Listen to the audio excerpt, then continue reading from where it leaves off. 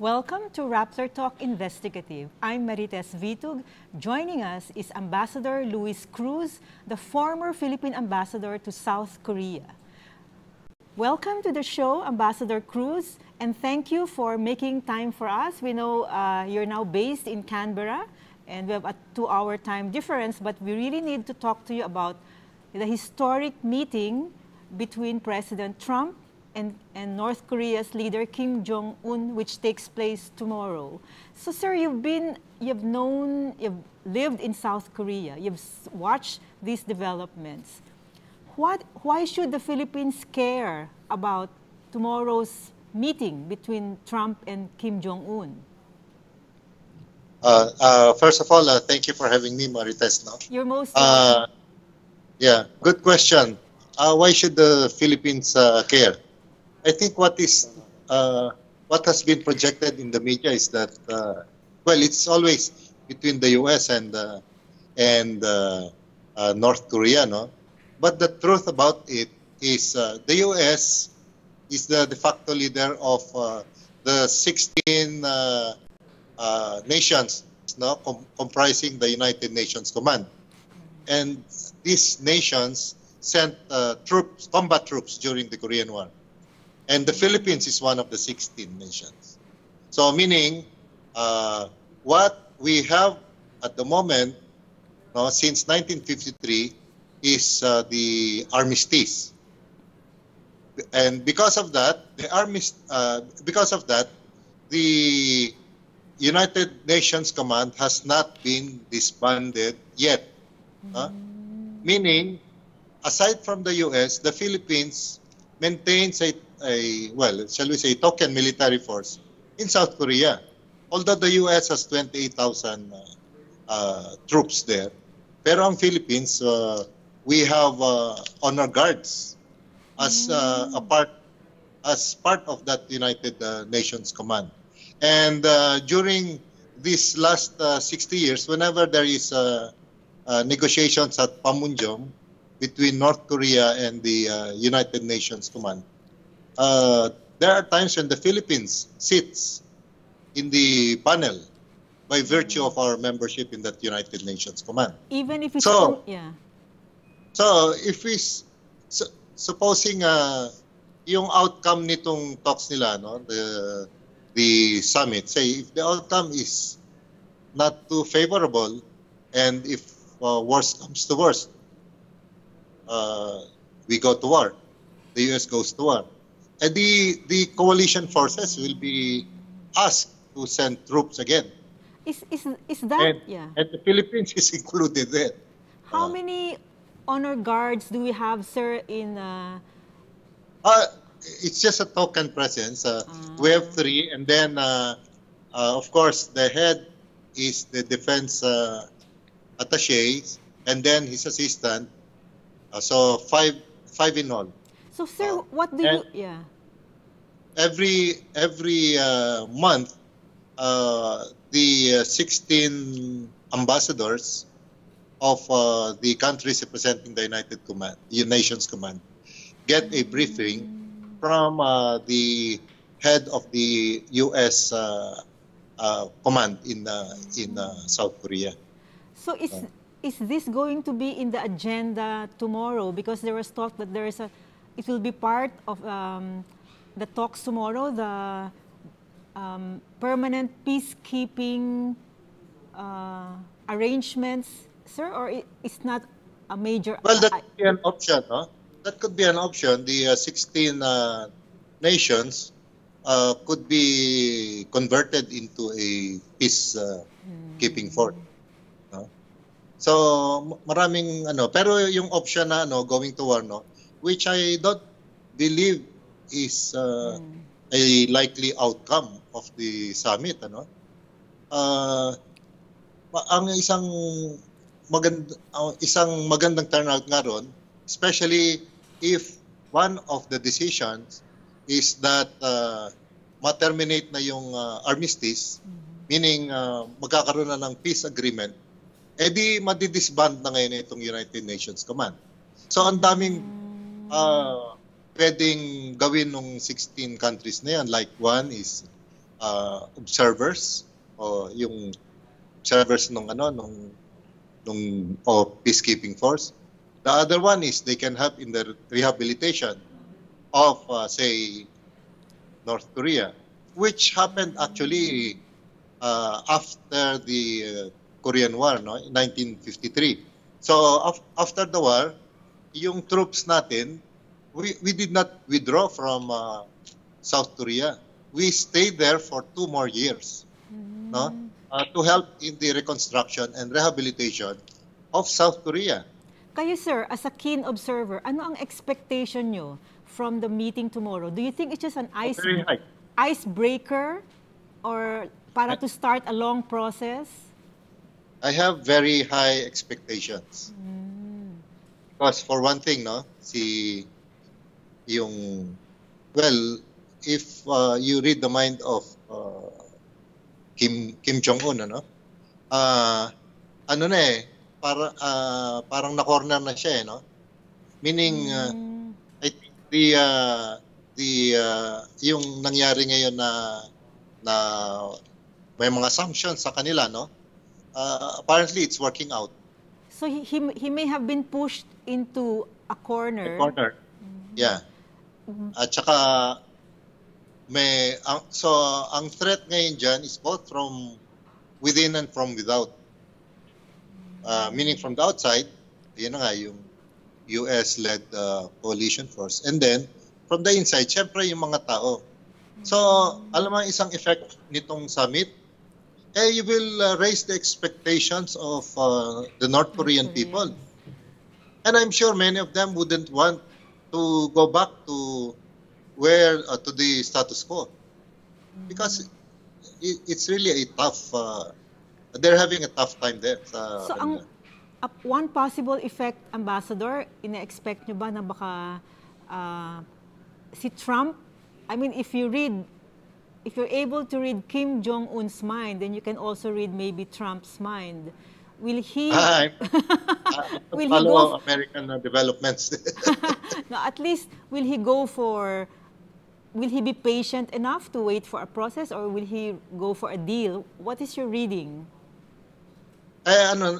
Siguro, if anything positive comes out of it, yung mga yung mga officials ng both sides ang mag-work out nung terms nila, no. Say for example, of course ang gusto ng US yung dismantling ng nuclear arsenal, yes. Nuclear arsenal. Ngayon, sa North Korea, hindi naman sila papayag na walang kapalit yun. So ano ho ang ine-expect nilang kapalit? They could ask for the removal of the US troops sa South Korea. But ako ang nakikita, ang maganda example sa history natin, I mean, sa history ng US, no? Yung siguro kung magagaya yung Cuban crisis formula. You know what happened there, di ba? Nag-station ng ang USSR ng missile sa Cuba. Correct. Oh. In the early 60s. Pero eventually it was dismantled. Pero pumayag ang Cuba on the condition na wag na silang basta wag na sila iti-threat ng US, no? So in exchange for that guarantee, so ang Cuba pumayag na i-dismantle na naman. So merong example sa history. I see. Kaya sir, mataas yung expectation nyo also because of the role you were saying in our email of South Korea's current leader. Yeah. Can you talk to us a bit about what he did to soften the ground? Well, masyado ang focus naman kasi sa sa president ng South Korea, pero it's actually the party behind him. He's not the author of the Sunshine Policy. If you recall, he belongs to the party of Kim Dae-jung. So si Kim, kailan pa yung panahon pa ni time pa ni best friend niya sa political leaders natin si Ninoy Aquino because they were both exiles in the US Pero yun na nga yung nung nakabalik si Kim Dae-jung eventually he ran for president and he won. Ang cornerstone ng foreign policy niya is this sunshine policy, warming up with North Korea. No, and then the second time that the party won, si Roh Moo-hyun, yung president nung kailan ba until 1988. So Democratic Party rin. Pinursurin uli niya yan, yung sunshine policy. And now eto ngayon, yung president Moon Jae-in. So same party pa rin siya. So pinurso pa rin niya yung party line, which is the sunshine policy, warming up with the North at saka pursuing itong unification of the Korean Peninsula.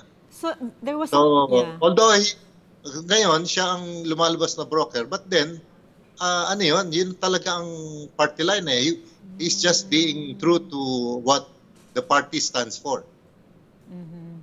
So Ambassador, there was a confluence of events. Parang the timing was right apart from the push from South Korea, the sanctions worked, you were saying earlier. Yes. But that means Kim Jong-un also wants to project himself as a very reasonable or pragmatic leader? That's true. That's true. But you can also say na he might also be after the preservation of his regime, no?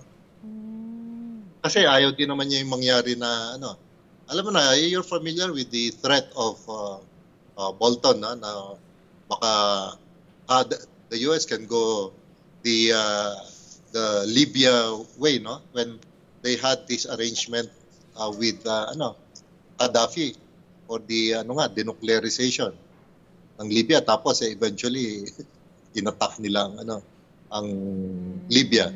So they've seen that. Again, they are learning from history, no? So kaya yun ang ayaw nilang mangyari.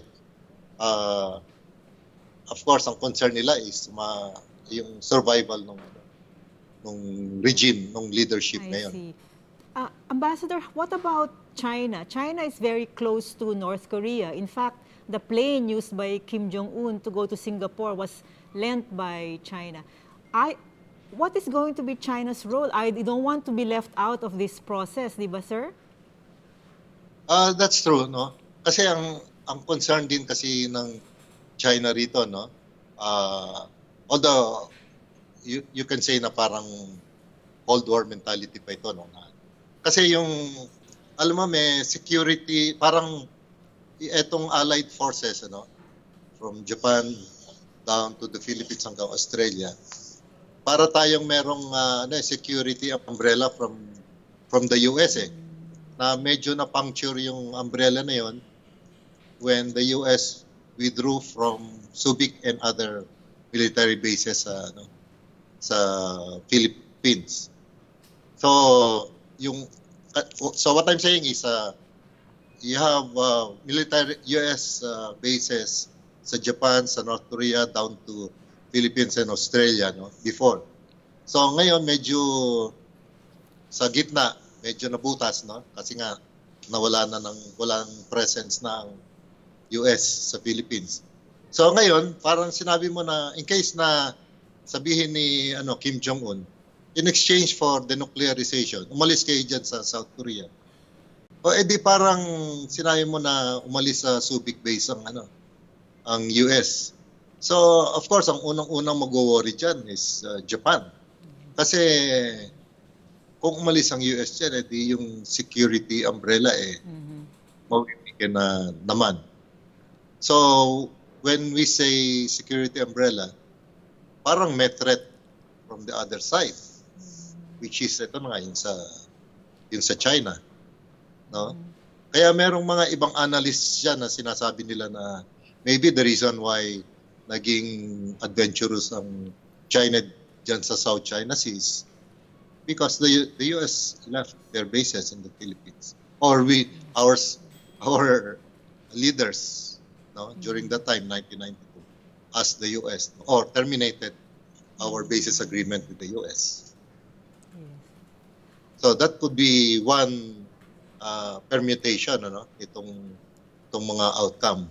Pero But yes. but hopefully hindi gagawing negotiating chip yung withdrawal ng dyan sa Korea. There are 28,000 US troops in Korea. in South Korea. And South Korea. yes. So sir, in the beginning of our talk, you said you have high expectations. This is going to bring peace not only to the Philippines but to Southeast Asia and the region. So And opportunities also, business opportunities, especially business opportunities. like what, sir? Like Whether positive or negative. Siyempre, yung mga investors would be looking very positively at North Korea, no? Kasi well-educated naman yung mga North Koreans. And of course, yung yung workforce nila. Although I would say na medyo negative ito sa Philippines. Why? Because if you look at this, there is this Quezon International Park.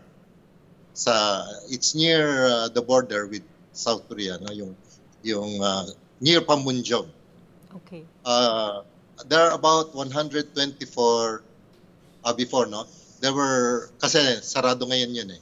There were about 124 South Korean companies operating in Quezon Industrial Park. And alam mo kung magkano yung minimum wage doon? $67 per month. Per month. Per month. Di ba, sir, Magkano ang minimum wage sa Philippines? ngayon 510 pesos a day? Wait, at Or, least in the city. About $400 a month. Yes, ang baba naman yan, sir. Iba kasi yung system doon eh. Dahil yung South Korea companies nagbabayad sa government. So parang yung government ang employer. So maraming subsidies yung mga workers. So kaya maliit yung nare-receive nila na take home pay. Because marami silang subsidies. But then yun din ang isang dapat pag-isipan din natin yung attractiveness. Say there is a peace agreement and of magkaroon ng unification, magiging very attractive ang North Korea as a place for investments because primarily yung cheap labor and then yung resources, mas maraming resources ang North Korea kaya South Korea. So it's going. Kaya nga yung yung during the immediately after the Korean War, yung pinapedal na information ng North Korea mas mayaman sila kesa sa South Korea, which was true because mas marami silang resources kesa sa South Korea. But then of course everything changed. So as yumaman yes. South. So in a way, it's positive in terms of peace, but also it will provide North Korea when this happens will provide also competition, ambassador, to the Philippines and other Southeast Asian countries. That's correct. But do you trust Kim Jong-un? I mean, this is really a dramatic change from his old persona. Well, so the way I see it is, di ba, first they agreed, Trump and Kim agreed to have this summit, and then nag-withdraw ang US, yes. Withdraw si Trump. Pero si Kim still still pursued itong he said he's still interested in having this summit.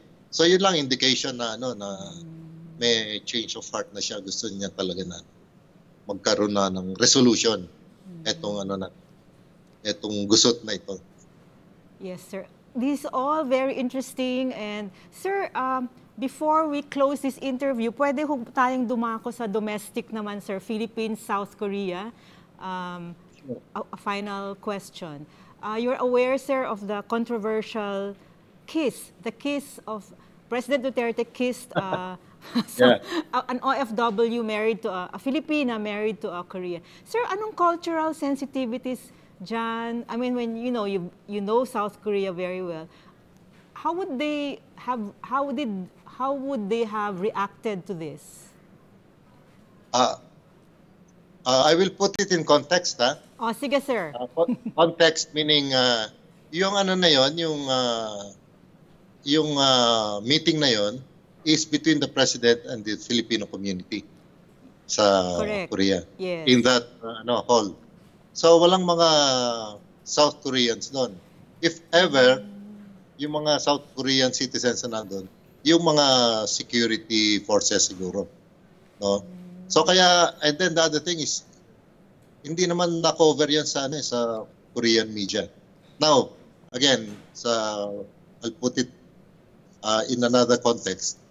Ang Korean society ngayon has become a multicultural society already. They are aware that there are differences in culture, no, including how we greet each other. Now, like for example, in Korea, ang greeting doon nagbabow sila. Parang Japan. Parang Japan, mas malalim ang bow mo kung yung kaharap mo mas mataas ang ranggo kaysa sa iyo. O mas nakakatanda o mas senior kaysa sa iyo. Na ganoon. So, ganoon ang greeting nila. But they are also aware that in other cultures, iba ang greeting. No? Like yung iba nag-shake ng hands, yung iba nagbe-beso-beso, and so on. So, for them, they are not offended dun sa mga if they see such gestures within Korea. No, for us lang, of course, na yun, na mga foreigners are involved. Yeah. Not Korea. They're more multicultural now because of the influx of migrant workers, right, sir? That's right. That's correct. And also, during my time, mga 50,000. I heard now they're as big as 95,000.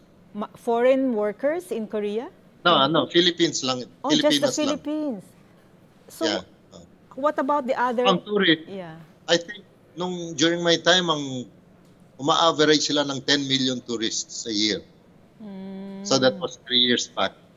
So ngayon, it should be more than that. And also you said it wasn't really covered by the Korean media. It was more covered by the Philippine media. The event with the OFWs, the kiss, which became controversial here. Yeah, that's right. Okay. So sir, I cannot comment on that. Okay, sir. So anyway, you've given us a very positive outlook about the June 12 meeting between President Donald Trump and Kim Jong-un. Maybe any final word from you, Ambassador, before we close this interview? I think your audience, mga Filipinos ang audience mo, no? Mainly, yes, sir. We have also foreigners, but mainly it's Filipinos. Of course, my message to Filipinos that they should follow very closely itong development sa Korean Peninsula because we will be affected in all aspects, no? Whether social, cultural, military, o people-to-people contact. Malaki ang magiging effect sa atin ito. But more importantly, ang isang magandang effect dito sa region, now I'm talking about the region, yung benefits that peace and security this summit can bring about. Like for example, in before I retired, I was the Director General for the Philippine ASEAN office, and one of the meetings that we are hosting there is the ASEAN Regional Forum, wherein North Korea is a member. So we often engage them in dialogue together with the 10 ASEAN member countries, plus the 10 dialogue partners, including the United States, and at saka six other countries in the region. So, kaya I think miski ang ASEAN will be watching very closely on the developments of this summit, because it will impact on the regional security arrangements also, not only in Southeast Asia, but also the region in general, Indo-Pacific. Thank you. Thank you very much, Ambassador. So all eyes will be on Singapore tomorrow, where President Trump will meet Kim Jong-un, a first in the history of sitting U.S. presidents and North Korean leaders. Thank you, Ambassador Cruz, and we look forward to talking to you again. And thank you very much to all our listeners. Thank you.